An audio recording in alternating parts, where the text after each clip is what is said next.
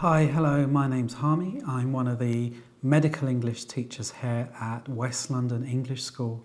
In this short video, we're going to look at different medications and how we can write these as abbreviations. The first one we have is antibiotics. These are, of course, commonly prescribed all over the world for a range of different infections.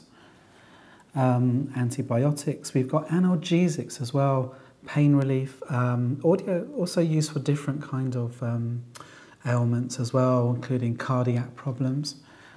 So we've got analgesics there. Antiemetics, used for nausea and vomiting. Sedatives, again, used for a range of different conditions. Gastrointestinal drugs, these are used for things such as indigestion or heartburn, maybe acid reflux.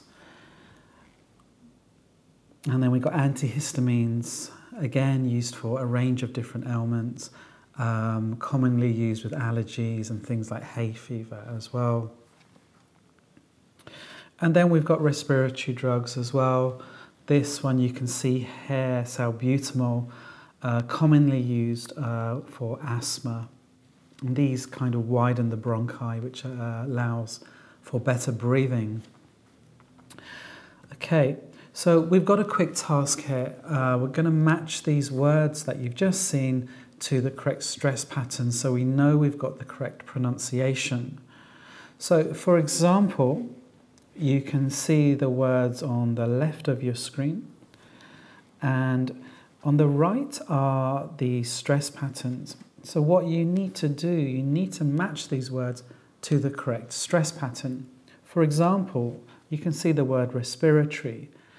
So first of all, you need to identify how many syllables respiratory has. Now, respiratory only has 4 syllables because we don't pronounce the O. So we don't say respiratory, but we say respiratory. So it only has 4 syllables and the stress is on the second syllable, respiratory. If you look at the stress patterns on the right, you'll see it fits with the last stress pattern. So that's what you need to do, guys. You need to match the words, figure out how many syllables they have and where the stress is. Okay, you've got 1 minute.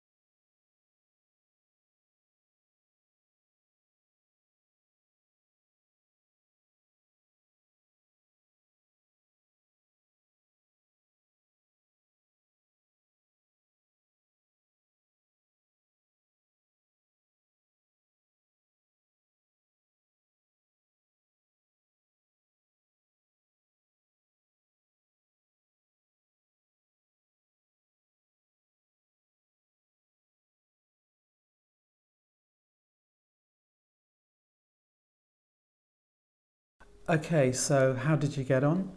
Let's have a look then.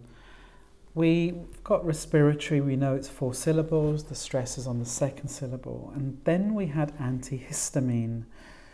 This time the stress is on the middle syllable, it's 5 syllables. So it's antihistamine. We then have gastrointestinal.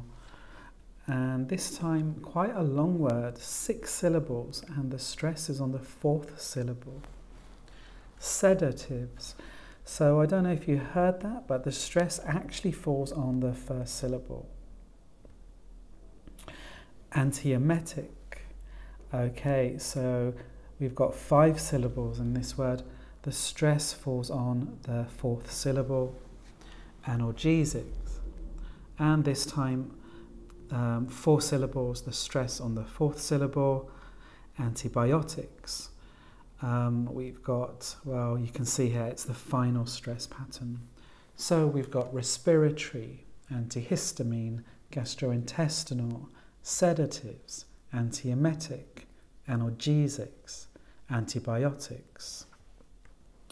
So this time we're going to look at some abbreviations now, and we're going to just see how you can write these medications as abbreviations. This is useful if you're writing prescriptions or if you're writing up medical notes as well.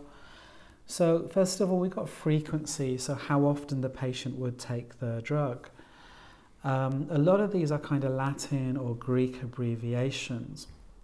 If you've done your medical training in English, you'll probably be familiar with this. If not, it's really worth getting to know these abbreviations. As well as frequency, we've also got how you take the drugs. So we've got these words here. And these are, of course, different ways of administering the drug. The most common is probably by mouth or orally. However, it does depend on the patient and on the situation as well. But it's certainly worth familiarizing yourself with these abbreviations. Okay, we're going to do a quick task here. You're going to see a sentence and you need to write this as an abbreviation or with abbreviations. For example, we can see here this sentence: 1 gram of paracetamol 4 times a day by mouth or orally, up to a maximum of 4 grams. To write this as a medical abbreviation, I would do something like this: 1 gram paracetamol. So you can see, rather than writing gram, we've just used G. Same principle when you have kilograms, you would write kg, or milligrams, mg. And then we've got QDS, 4 times a day, by mouth or orally is PO, and a maximum of 4G, and you can see we're using the symbol which means no more than, so a maximum of 4G. Okay guys, so you'll now see 4 sentences. You've got 20 seconds for each one. You need to transform this right using medical abbreviations. Okay, good luck. So this is number 1.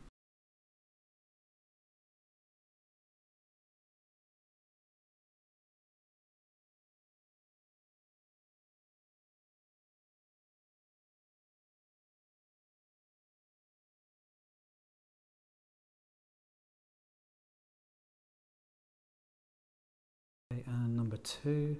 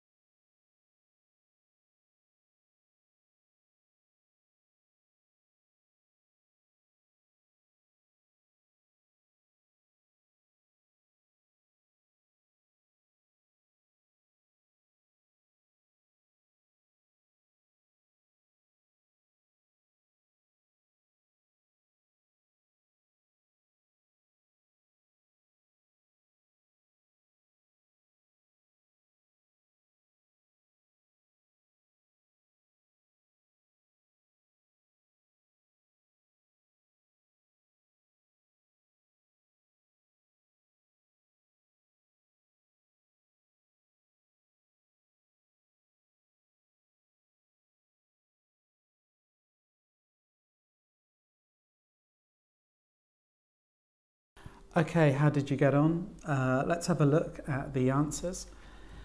This was the first sentence. We had 4 milligrams of loperamide, so you would write 4 mg loperamide. As required is PRN, by mouth orally is PO, and then we've got our symbol and 16 milligrams. Okay, and the next one here, I've got 100 mg of ranitidine, BID, twice a day, but be aware you can also use BD as well for twice a day. And then intramuscularly is IM, no more than 300 mg.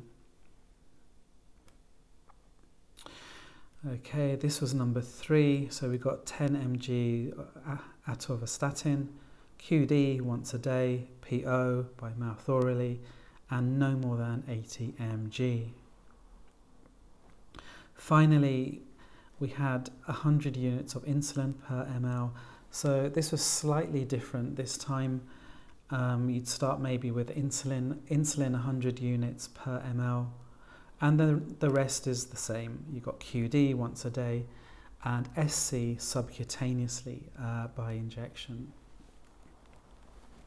Okay guys, hope you found that short video useful. Check out our other videos on YouTube. And if you did like this, then please do like and subscribe to our videos. If you're interested in learning more about medical English, check out our website and our medical English courses, wles.net. Been a pleasure working with you. Take care.